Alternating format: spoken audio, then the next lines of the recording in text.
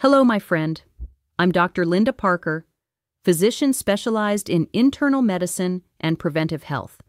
And today, I want to walk you through a question that many people over 40 silently ask themselves. What actually happens to your liver if you drink coffee 3 times a week? For years, coffee has been blamed for almost everything: heart problems, high blood pressure, stomach irritation, overstimulating the nervous system.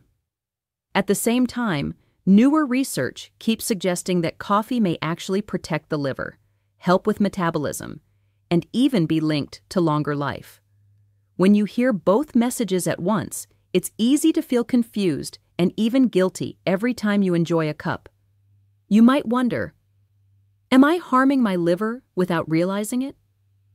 Or does this help or hurt my health in the long run? In this conversation, I want to give you a clear, calm answer. No drama, no magic promises, no fear campaigns. Just a simple explanation of what happens inside your body when you drink coffee a few times a week, how your liver reacts to that habit, who tends to benefit the most, and in which situations you should be more careful.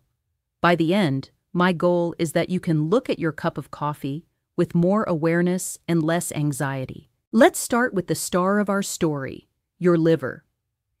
Even as you sit still, your liver is working without a break. It filters your blood, processes everything that comes from your intestine, handles nutrients from food, breaks down medications, neutralizes toxins, manages cholesterol, produces bile for digesting fats, and stores energy for when you need it. It is your internal chemical factory and your main detox organ at the same time. When it is healthy, it performs all this silently without asking for attention. When it starts to struggle, the signs are often subtle at first: fatigue, heaviness after meals, altered blood tests, or changes in your waistline. One of the main enemies of the liver in modern life is not a single food, but the combination of excess calories, sugary drinks, processed foods, and inactivity. That combination leads to fat accumulating inside the liver cells. Over time, this fatty liver can become inflamed, and in some people, it progresses to scarring and stiffness, which we call fibrosis, and, in advanced stages, cirrhosis. The worrying part is that these changes often happen quietly over years, without strong pain or clear symptoms. That is why small, repeated choices, including what you drink, matter more than we imagine. Now, picture a very simple scene. 3 times a week, you sit down with a cup of coffee. Maybe it's in the morning before your day starts. Maybe it's in the afternoon as a small break. It looks like a tiny moment in your week, but inside your body, it is not neutral. The warm liquid reaches your stomach, passes into your intestine, and from there, the caffeine and dozens of other compounds are absorbed into your bloodstream. All that blood from the digestive system goes straight to your liver first before it travels to the rest of the body. So your liver is literally the first organ to meet your coffee at the chemical level. Coffee is much more than caffeine. It contains antioxidants, especially polyphenols and chlorogenic acids, as well as other compounds that influence how your cells handle sugar, fat, and inflammation. When these substances arrive in the liver, some are transformed, some are used, and some act as signals that slightly shift how the liver behaves. If you drink coffee 3 times a week, your liver receives these signals regularly, but not constantly. That rhythm has its own effect. One of the first things that tends to change with moderate, regular coffee intake is how the liver manages enzymes involved in detox and metabolism. Your liver constantly uses enzymes to break down medications, hormones, and natural byproducts of your own chemistry. Certain compounds in coffee gently nudge those enzyme systems to work more efficiently. Think of it as giving the liver a small training session. Not so intense that it overwhelms, but enough to keep the machinery active and responsive. 3 cups a week are like 3 short workouts for those systems. Space through your days. Another important effect takes place in the way your liver handles fat and sugar. Many people over 40 live with some degree of insulin resistance, even if they don't yet have diabetes. That means the body is not using insulin as effectively as it should, and more sugar and fat can end up being stored in places where they cause trouble, including inside the liver. The bioactive compounds in coffee can improve how cells respond to insulin and how the liver uses fat for energy instead of letting it accumulate. The effect is not dramatic or instant, but each cup slightly favors a metabolism that stores less fat in the liver and burns a little more. In practical terms, if you drink coffee 3 times a week and the rest of your lifestyle is reasonably balanced, your liver is regularly receiving mild support for managing fat and glucose. This does not mean coffee cancels out a poor diet, but it shifts the internal chemistry in a direction that is generally more protective than harmful.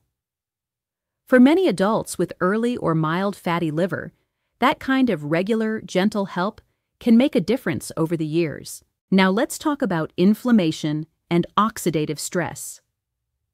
2 quiet processes that, when they go out of balance, push the liver toward trouble.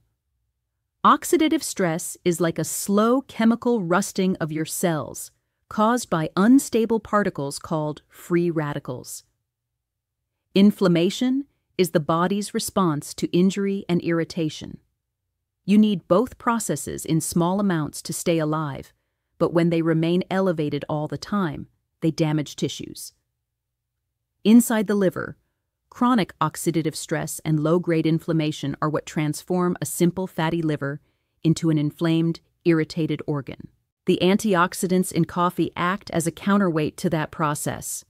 They neutralize some of the free radicals before they can harm your liver cells. They also influence signaling pathways that regulate inflammation, nudging them away from a constant on position. When you drink coffee several times a week, you are not detoxing your liver in the exaggerated way that marketing sometimes claims, but you are providing molecules that support your liver's own defense systems against everyday wear and tear. It is similar to giving your liver better tools to handle the workload it already has. The next step in this chain is fibrosis, the formation of scar tissue inside the liver. Every time the liver is injured, it tries to repair itself. If the injury is mild and infrequent, the organ regenerates almost perfectly. But if the damage keeps repeating over years, the repair becomes imperfect and leaves tiny scars. Those scars accumulate and make the liver stiffer and less efficient. Over time, that stiffness can progress to cirrhosis, a serious condition in which the architecture of the liver is altered and its function is strongly limited. Moderate, recurrent coffee intake has been linked to a slower progression of fibrosis in people who already have liver conditions. Mechanistically, that makes sense. Less inflammation and less oxidative stress mean less stimulation for scar tissue to form. When you drink coffee 3 times a week, you are not erasing existing scars, but you may be subtly reducing the speed at which new ones develop, especially if you are also working on weight, diet, and other risk factors. It is like walking a little slower toward a cliff while you build a fence farther back. The direction still matters, but the pace changes. Another area where coffee seems to play a role is the long-term risk of liver cancer. Most liver cancers do not appear in a perfectly healthy liver. They usually arise over years on top of chronic inflammation, fibrosis, and cirrhosis. If coffee helps to keep inflammation lower, fat better managed, and fibrosis slower, it indirectly alters the terrain in which cancer cells might appear. Drinking coffee a few times a week is not a guarantee against cancer, and it should never replace screening or medical care. But it contributes to creating an internal environment that is less favorable to malignant change. Of course, the story changes depending on what kind of coffee you drink. This is where many people unknowingly sabotage the potential benefits. A simple cup of black coffee or coffee with a small splash of milk is a very different message to your liver than a huge drink loaded with sugar, flavored syrups, whipped cream, and a pastry on the side. When you add large amounts of sugar and saturated fat to your coffee habit, you send the liver a far heavier burden: more calories, more fat to store, more glucose swings to manage. In that situation, any potential protective effect of coffee's antioxidants is overshadowed by the damage from excess sugar and calories. If your goal is to support your liver, the best version of coffee is simple: brewed, filtered, not overly strong, with minimal or no sugar. If you like it with milk, a modest amount is fine for most people, unless you have specific intolerances. The key is that the coffee should not be an excuse to consume desserts in liquid form. 3 clean coffees a week are a gentle ally. 3 liquid desserts a week are a burden your liver has to handle on top of everything else. The method of preparation matters as well. Filtered coffee tends to remove certain oily compounds that, in high amounts, can raise cholesterol. Unfiltered coffee, such as some types of boiled or pressed coffee, leaves more of those oils in the drink. For someone who drinks large quantities every day, that difference can impact cholesterol levels. For 3 cups a week, the effect is usually small, but if you already have very high cholesterol or cardiovascular disease, choosing filtered coffee is a safer routine that respects both your liver and your heart. Then there is the question of caffeine itself. Does the liver need the stimulant part, or could you get similar benefits from decaf? Many of the protective compounds in coffee are not caffeine. They are the polyphenols and other plant molecules. Decaffeinated coffee still contains many of those substances. That means that if you are sensitive to caffeine, have trouble sleeping, or experience palpitations with regular coffee, decaf a few times a week can still offer a degree of liver support without overactivating your nervous system. It will not feel as stimulating, but your liver will still receive some of the same helpful signals. Now, we should also be honest about circumstances where coffee, even in moderate amounts, deserves more caution. If you already have advanced cirrhosis, any change in your diet should be discussed with your hepatologist or main doctor, because your liver's capacity is reduced and your body may react differently. If you have serious heart rhythm disorders, uncontrolled anxiety, or severe reflux, caffeine can worsen those conditions, and the discomfort may outweigh any liver benefit.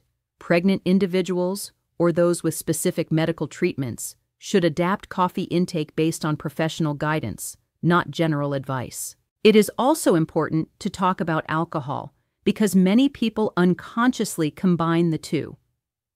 Coffee does not cancel out the damage of alcohol on the liver. It does not sober you up at the liver level. Alcohol is a direct toxin to liver cells, and in high or frequent amounts, it significantly accelerates inflammation and fibrosis. If you drink alcohol regularly and rely on coffee as a counterbalance, you are misunderstanding the relationship. The real protection for your liver is to keep alcohol low or avoid it, adopt a balanced diet, move your body, and then allow coffee to be a small extra support, not a shield against excess. To make this more concrete, imagine 2 different people. The first is a 62-year-old man who used to drink several sugary sodas a day. Concerned about his weight and his liver, he gradually replaces some of those sodas with water and allows himself a simple cup of filtered coffee 3 mornings a week, without sugar, accompanied by a breakfast rich in protein and fiber. He walks daily, drinks little alcohol, and maintains a reasonable weight. In his case, those 3 coffees are part of a pattern that supports his liver. Fewer empty calories, more antioxidant intake, better metabolic control. Now imagine a 55-year-old woman who barely eats during the day, smokes, drinks several glasses of alcohol on weekends, and orders 3 large sugary coffee drinks a week in the afternoon to keep going. Each drink is packed with syrups, cream, and whipped toppings. In her story, the coffee is packaged with a calorie bomb and sits on top of other behaviors that strain the liver. For her, the problem is not coffee as a plant beverage, but the way it is prepared and the context in which it is used. The liver, in that scenario, receives more harm than help. The message here is simple. What happens to your liver when you drink coffee 3 times a week depends heavily on how you drink it and how you live the rest of your life. Coffee can be a small ally or a nearly neutral detail, but it is rarely the main villain. Your liver cares much more about your overall pattern than about a single habit in isolation. If your pattern is dominated by whole foods, moderate portions, movement, good sleep, low alcohol, and reasonable stress management, 3 modest coffees a week slide easily into the supportive category. So when you look at your cup and ask, "Am I hurting my liver?" the calmer answer is usually, a simple coffee 3 times a week, in the context of a balanced lifestyle, is more likely to help your liver than to harm it. It delivers antioxidants, supports fat and sugar handling, gently trains detox enzymes, and may slow some of the processes that lead to scarring and long-term damage. It is not a miracle, but it is not the enemy that older myths suggested. If I had to condense everything we've talked about into one powerful sentence, it would be this. For most adults, 3 simple coffees a week are a small, consistent ally for the liver when they are part of a thoughtful, healthy lifestyle. That is the key. The liver is remarkably forgiving when you give it reasonable conditions to work in. Even after years of habits that were not ideal, it can improve when you change your choices. You are not trapped in the past.